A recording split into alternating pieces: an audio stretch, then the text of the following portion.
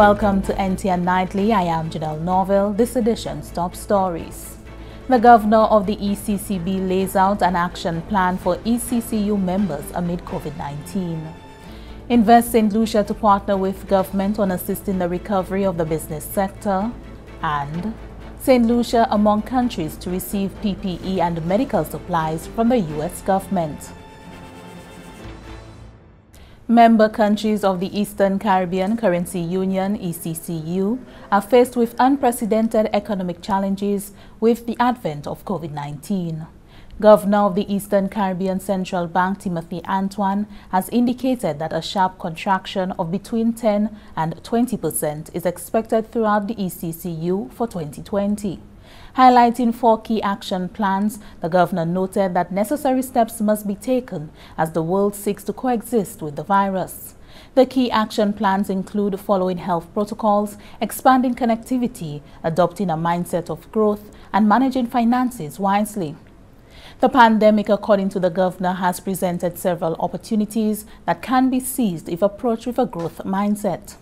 To cope, we need a growth mindset. One of the most important qualities of a growth mindset is that it learns from problems and reframes problems into opportunities. A growth mindset reframes problems into opportunities. The reality is that this adversity presents opportunities. And so, I'm heartened by the early evidence of some businesses that have basically revamped or tweaked their business models to include delivery of certain services, and I think that's important. And I will make the point again, going forward, health and safety will be key to all and any business, large or small. Health and safety. Hotels, small business, bars, shops, supermarkets, any business, and of course workplaces as well. With no idea when the pandemic will be over, Governor Antoine explained that the proper management of one's finances is critical.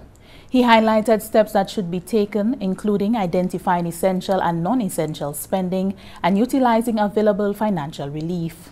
For example, the banks and credit unions are offering loan deferral, a moratorium.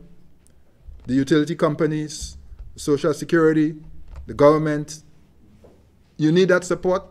Avail yourself at this point. That will also help. Our churches, others, avail yourself. But I also want to challenge us to save something from what little we receive. If you are receiving $500 per month, try and save $50. It might seem like a big ask because you think you want to do a lot of things, but I hope the last month has taught us that not everything is essential. ECCB Governor Timothy Antoine. And the ECCB Governor's advice to adopt a growth mindset has already been embraced by the government of St. Lucia, with a key agency positioning itself to guide prospects for the island's growth.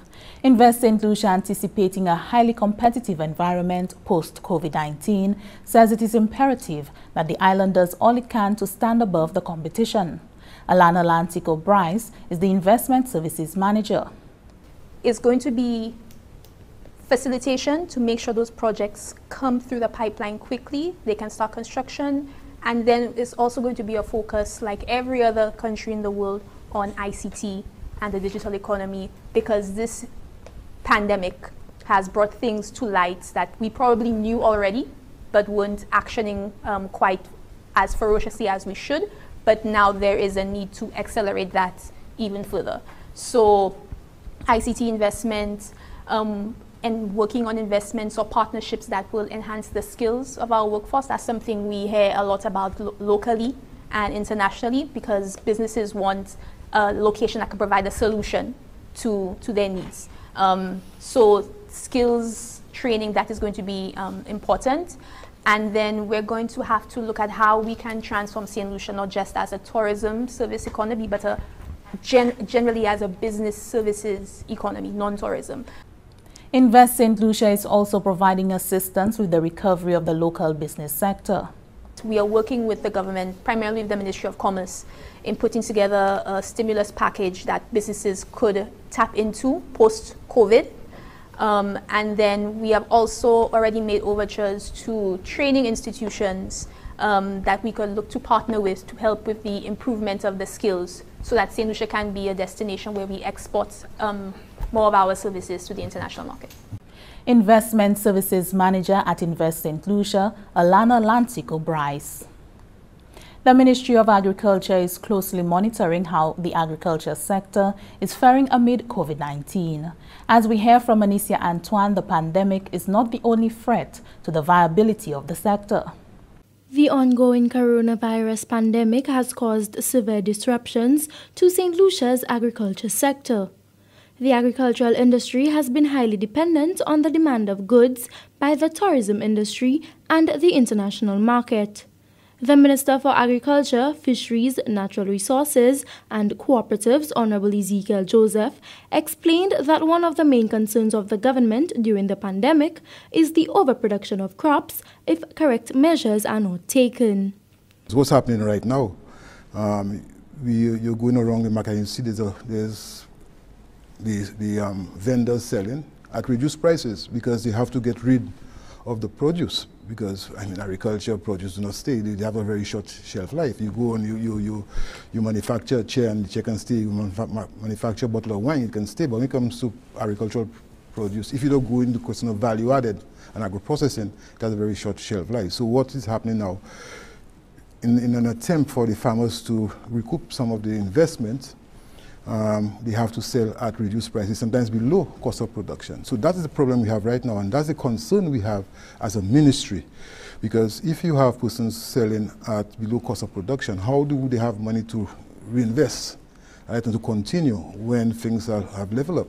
The Minister for Agriculture, Fisheries, Natural Resources and Cooperatives explained that with the current depletion of St. Lucia's raw water supply, measures are currently being put in place to mitigate the use of water by farmers. Agriculture is critical, and water is critical for farmers to continue with livestock or crops. I do not see if we agree to discontinue farmers using water for the livestock, but when it comes to crops now, then it's something that we have to look at in a very serious way. We have not taken a decision as to the respective economic activities that will be so affected. We have discussed when we met with the stakeholders last week to look at what are the options. We discussed the whole aspect of agriculture and how it's going to affect agriculture. We also look at the time frame, and we're looking at to start the state of emergency on Monday the 18th. But like I said, I left cabinet to come here. We have not started that discussion, but it's something we will be discussing today, whether we start on the 18th and the entities that will be affected as it pertains to the state of emergency. The Minister for Agriculture, Fisheries, Natural Resources and Cooperatives reaffirmed the government's commitment to creating a facilitating and enabling environment for farmers during this time. From the Government Information Service, I am Anicia Antoine reporting. The Ministry of Health continues to increase the number of tests for COVID-19 conducted in the community. Thus far, more than 700 tests have been conducted. This comes as the island registered a 100% recovery rate for a second time. Dr. Sharon Belmar George is the Chief Medical Officer. As of May 13, 2020, St. Lucia has recorded a total of 18 confirmed cases of COVID-19. The last case has now recovered and been discharged from the hospital. All 18 cases are therefore fully recovered. The Ministry of Health have received results for 52 samples and they were all negative. These samples were mainly captured through the community respiratory clinics. This brings the total number of tests conducted to date to 727. Although we are pleased to maintain a low transmission level of COVID-19 in country, we remind the public that we are still at risk and must remain vigilant as the threat continues. The CMO encouraged the public to maintain protocols even when in a familiar surrounding such as the community. We recognize the efforts of a wide cross-section of the population in adopting the recommended infection prevention and control measures and taking the necessary precautions when having to venture out in public. We would like to see these measures adopted at the community level as well. We call on all community leaders, gatekeepers, and heads of organizations to support the Ministry of Health in the implementation of these measures.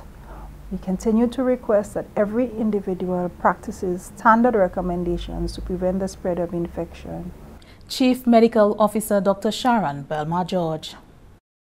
In response to the high demand for personal protective equipment, PPE, and other medical supplies due to COVID-19, the United States has donated more than US $104,000 worth of PPE and other medical supplies for 7 Eastern Caribbean countries: St. Lucia, Antigua and Barbuda, Barbados, Dominica, Grenada, St. Kitts and Nevis, and St. Vincent and the Grenadines. The supplies, which were acquired through a supplier in Trinidad and Tobago, include 1,000 surgical masks, 500 face shields, 250 protective goggles, 1,200 latex gloves, 1,000 shoe covers, 10 gallons of hand sanitizer, and 87 hazmat suits. These will be packaged for each country and issued to the national disaster offices for national level distribution, targeting those who are on the front line and are highly exposed, including essential services personnel and security forces. And this is NTN Nightly. Up next, Primus Hutchinson with the NTN Nouvelle à Creole.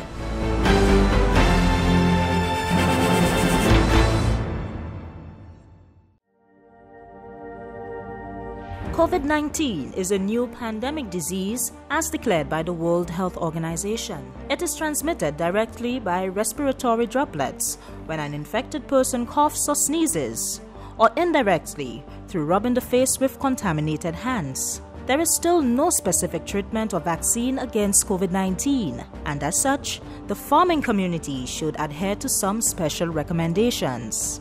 Reduce your farm labor to only essential workers. Ensure regular hand washing with soap and water, or use 60% to 95% alcohol-based hand sanitizer until soap and water are available. Clean all work surfaces and farm tools such as cutlasses, forks and sprayers with a 10% bleach solution. Ensure that toilets are cleaned thoroughly after each use and sanitized daily. Prohibit visitors to the farms. Limit contact among farm workers and promote social distances, ensuring 6 feet between each worker, and promote a no handshaking or unnecessary touch policy. More than ever before, your important role as the gatekeepers of St. Lucia's nutritional health and food security should be taken seriously. When you exercise these precautions, you not only safeguard your health, but also continue to allow all St. Lucians access to freshly grown fruits, vegetables, and other local crops. Remember, it is our responsibility to ensure our nation eats fresh, St. Lucia's best.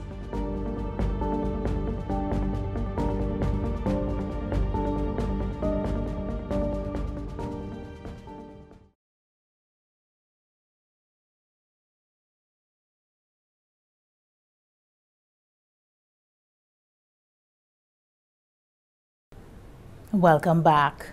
We join Primus Hutchinson for the NTN Nouvelle à Creole. Merci autant, Général. Monsieur, Mesdames, département qui est responsabilité pour l'information au gouvernement cette Lucie, ça c'est GIS, qui a présenté Nouvelle à Creole. Présenté Primus Hutchinson.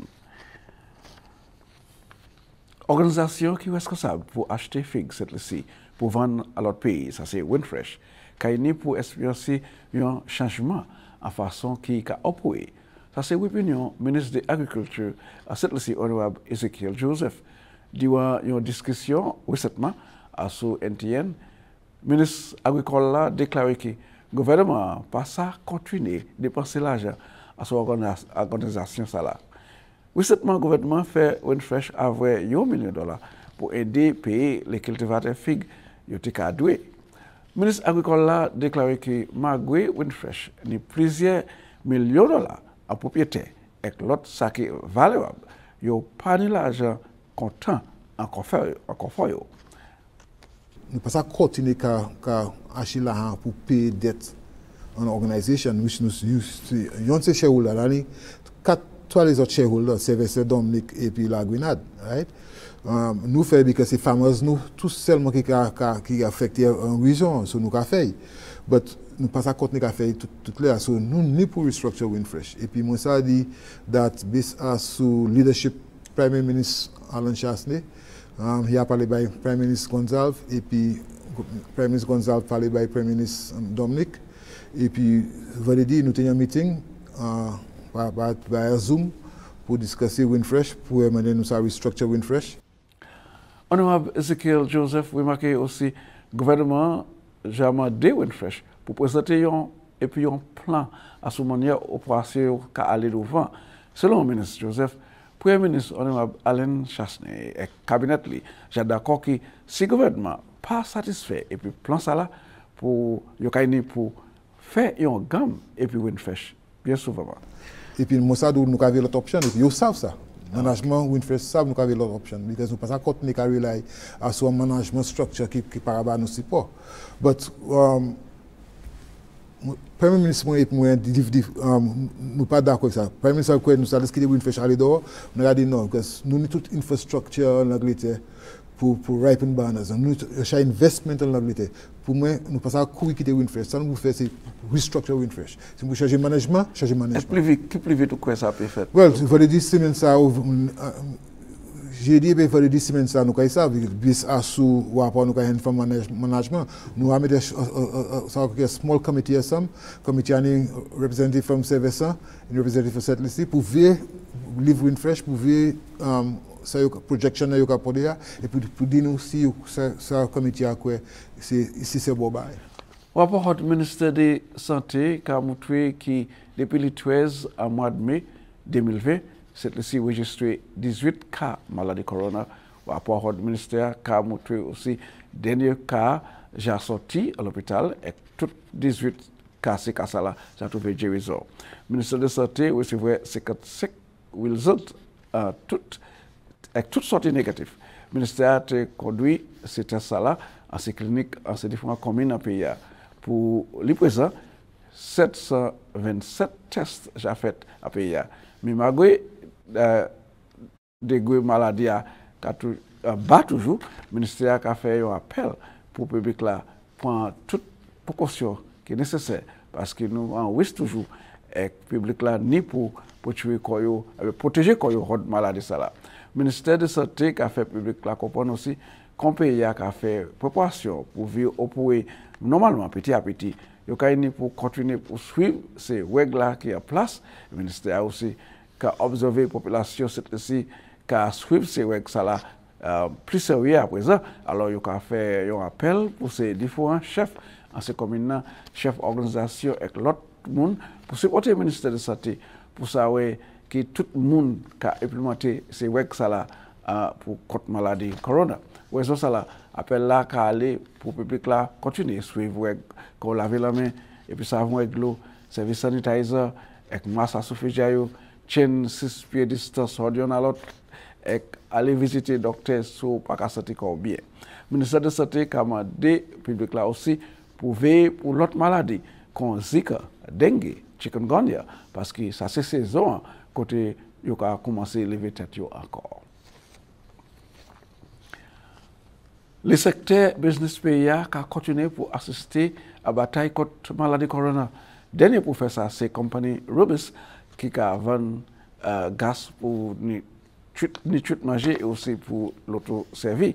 J'ai vu pour la compagnie Rubis, Gary Gustav déclaré que la compagnie a très prêt pour ça faire présentation ça là pour chef officier médical pour aider les travailleurs santé et les gens qui sont malades, et l'autre maladie COVID-19 qui connaît primaire contre corona.